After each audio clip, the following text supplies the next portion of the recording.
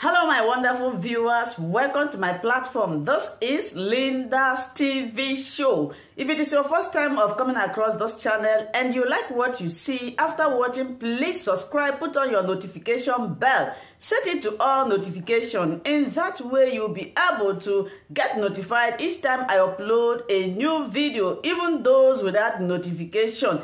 Here we react to all forms of videos, international and local. Every Saturday by 2 p.m. we have our interaction section. You are free to call in to air your opinion about the happenings in our society. Invite your friends, share my videos with your families and colleagues. Do not keep this information to yourself. Myself, I will be sitting down here to watch this video together with you from the beginning to the end. Then we'll go to the comment section and leave our comments, our opinion about the video we watch constructively as we watch this video, my people. In case if you no understand for wetin happen to this video, this one na soldiers wey dem go Igbo land for inside one shrine go burn the shrine. So as they reach their camp now, all of them con die. So listen for Igbo, mo we hear wetin our sister talk about this issue. Nke na-elekọta arụsị ogidi anya asị ya chọla ya elu chọọ ya lụọ ịma o so na agwọrọ ndị ụmụ ọmọ achọọ ya ahụ ya eje nwe ga arụsị ogidi ọkụ ọrịrị mgbe ọ rere wo nga ahụ ndị na-ahụ na-ere iru awụsa nga ha na-anọ obi ọkịrịka ha tụrụ ha na-anọ nga ahụ ere ahịa nsọsọ nga aka ọrụ ya rachara akụkụ osisi ogidi ahụ na Sunday agba ha ọkụ arụsị rere emihere ha ala oru ya hụ Monday ha pụtagharị kwana ji asị ukwe na ogidi ahụzikwa na emihere asị apụta maka were iwe ahụ gbaa ukwe ndị mmadụ ụnyaahụ ha ala n'ana lakpụrụ na kampụ ha ọkwa kampụ ọwụ njikwara example anti ihe exam njire lesi ahụ ihe karịrị 100 soldiers ndị ebube na ndị amị nọ n'ime kampụ ahụ isi anyị jele exam ya ka ha sị na ha lakpụrụ n'abalị nkịta n'ụtụtụ azị ha lakpụrụ n'abalị ofu mkpụrụ onye apụta n'ụtụtụ na-eme onye agbara egbe na-eme onye egburu mgbọ nọtị ha niile lakpụrụ ofu mkpụrụ onye eketa asa agbawara ụzọ ha azị mgbe ha ka ha kpado n'ọrụ taa pụta ndị si kampụ ndị ọzọ abịazi ofu onye ahụ anya agbawa ụzọ ji ọwụrụ na ozu karịrị more than 15 soldiers nọ n'ime kampụ ahụ ofu onye eme onye dị ndụ ha niile nwụrụ anwụ ihe niile ahụ jere gbaa ogidi ọkụ ha niile eme onye pụtara na ihe ka anyị anụ taa n'abalị a wee onye na-ahịa kemgbe and kemgbe ahụ egbe na-ekwutekwa nwa obere Wetin be that this girl wey dey explain na say na the camp where these soldiers dem kpai na there e take write exam. As they reach their camp, nobody wake up again. So only God go save for our country wey be Naija. Una bye bye, share this video so that others go know wetin dey happen for our own country. Council Charles Puma and the members of the Traditional Rulers Council for their role as custodians of age-long traditions and, more importantly, those who use their moral authority to ensure no harm befalls their people. Your presence here today gladdens my heart. Great recognition must also be made to the Council of Elders of Buhari worldwide, who, under the leadership of Chief Dr. Emmanuel C. Nwanyawu as Chairman, Council of Elders, have remained very engaging on significant number of issues that are of national importance to us as a nation. It is by no means an accident that I find myself back in Ebonyi in your company to bear witness and also commission a number of projects that were designed to upgrade the quality of infrastructure and by extension improve the quality of life for the people of this great state. The people of Ebonyi have always demonstrated their passion for active and result-oriented governance. Hence, it was of no surprise that the great migration in quote took place as they joined our great party, the All Progressives Congress. The works I have seen since my arrival have provided the state a new and fresh outlook from what it looked like in 2017, providing the landscape with more character and personality.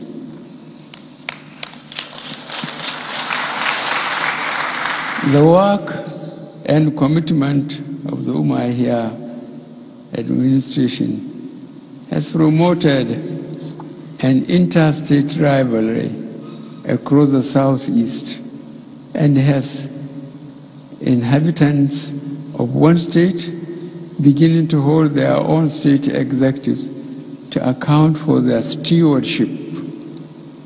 There is no better form of checks and balances than that which is people-centric and people-driven, all geared towards improvement of service delivery.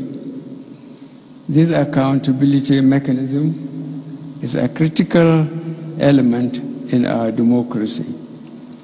I congratulate His Excellency for his vision, commitment, and steadfastness in ensuring he delivers infrastructures to the benefit of the people.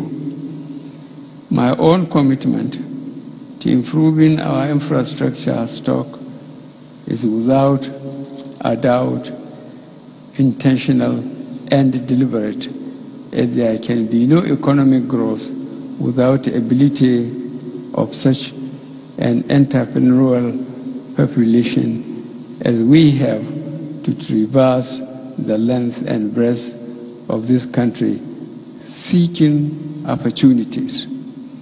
This has been achieved in spite of the very difficult times the world has faced from an economic standpoint and due to the complete global slowdown because of COVID-19 pandemic.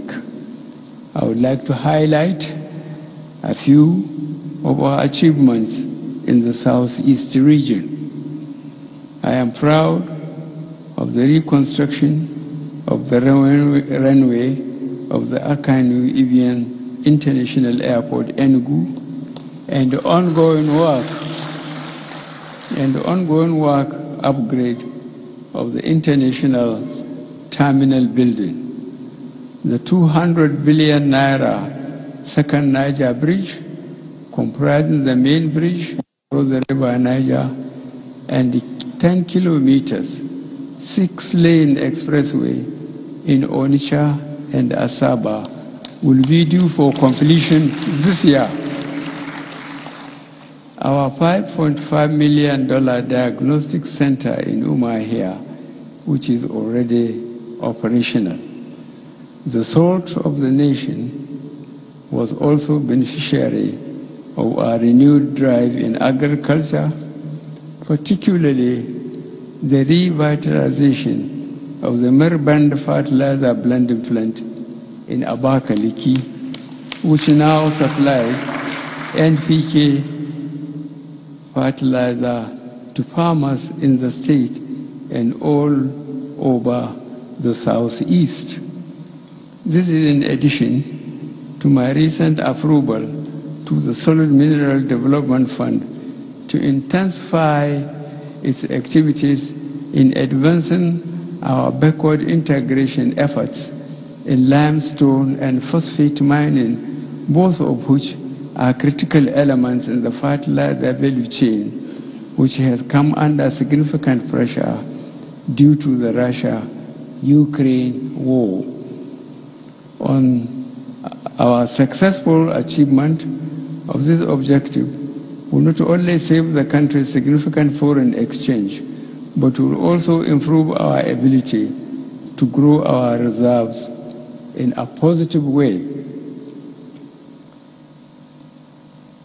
The ongoing and completed 60 different works projects located across the sub-region and all funded from the 600 billion naira Sukuk bond issuance that has been equally spent across the geopolitical zones in the country. The summary I just provided is certainly not exhaustive, and that there will be seen by those who are fond of peddling a narrative that projects a lack of care or consideration for people of the Southeast by this administration. While I'm proud of these accomplishments and many others, we continue to work towards achieving the infrastructure space. I must register my deep and grave concern with regards to the deteriorating state of security affairs in this region. In the last 48 hours, I have been informed of the latest in the round of brutal actions carried out by gang-wielding terrorists who prey on innocent and hard-working citizens. Unfortunately, these barbaric acts were fostered upon those who have committed their lives to protecting their fellow citizens. May the souls of these soldiers and many others who have been lost to these evildoers rest in peace. Terrorists who unfortunately have also brainwashed a certain segment of the population that continue to contribute their hard-earned funds towards their hate-filled messages, but now have them terrorized through their brutal killings, truncation of commercial activities, restriction of freedom of movement, and the ability to exercise basic human rights must be fleshed out from amongst us, and that can only be done with the support of the people. I have listened carefully to the various appeals from the elders to the traditional leaders regarding a wide range of options, and as I have said previously, this matter remains in the full purview of the courts, where it will be properly educated. My worry is for our hard-working and innocent civilians for whom life is already tough and would like to just go out and earn a decent, honest living. There are many that fit this profile, and the government owes them that obligation to protect their lives and property. I will once again repeat, no one has the right to carry an AK-47 rifle, and anyone seen in any part of the country doing so and is not a law enforcement officer is a threat to our peaceful coexistence and should be treated as such.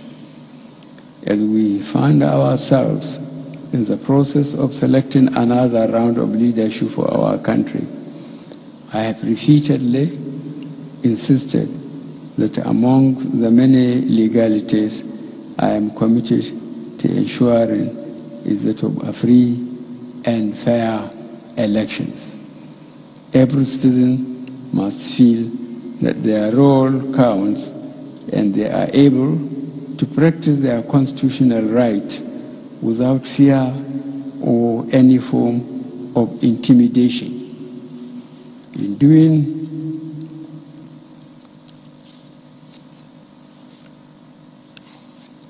In doing so, may the voice of the people be supreme. I thank you for the very warm hospitality. God bless you, and God bless.